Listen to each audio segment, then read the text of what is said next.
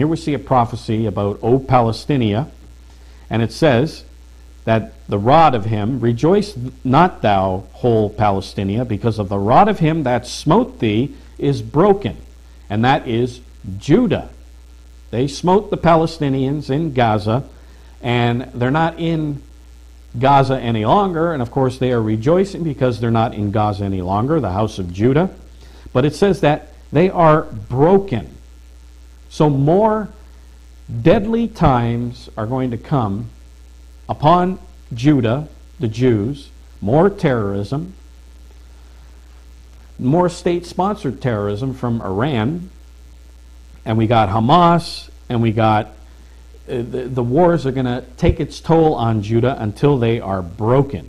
And when they are broken, because they are broken, then comes a smoke coming out of the north. Verse 31, howl, O gate, cry, O city, thou whole Palestinia, art dissolved. Now notice that's the same time setting as Isaiah the 19th chapter. We see Egypt dissolved. We see Egypt afraid and feeble and weak. And this is the same time setting here. O Palestinia, thou art dissolved, for there shall come from the north a smoke. Now that word smoke means a numerous army raising a dust like a smoke as they move along and coming with great swiftness. And that's in Gill's commentary.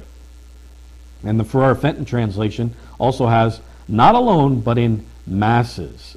So, and the Palestinians, as I mentioned earlier, it says they are dissolved, and it means here they are literally melted, fainted. They faint through fear, and that's the same language as Isaiah, the 19th chapter, verse 16 and 17. So obviously this is the same time setting. So come from the north a smoke, and none shall be alone in his appointed times. And what shall one then answer the messengers of the nation? So here the Palestinians are going down to these troops that are coming in, and they're asking them why they are there. And then it says the answer is that the Lord hath founded Zion, and the poor of his people shall trust in it. So here we see the people from the north coming down into Judah and establishing themselves there because Judah is broken.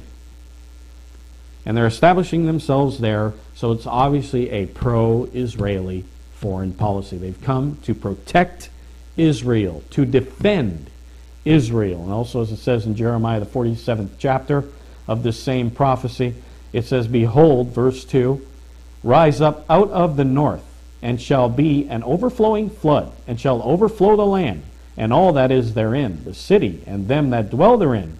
Then the men shall cry, and all the inhabitants of the land shall howl. So here we see the king of the north having a pro-Israeli foreign policy to protect Israel. Israel's going to go through some bad times in the future of terrorism, of Iran, the threats from Iran, the wars and so on with the Palestinians, till Judah is broken, and the king of the north, NATO, shall come to his aid to protect Judah.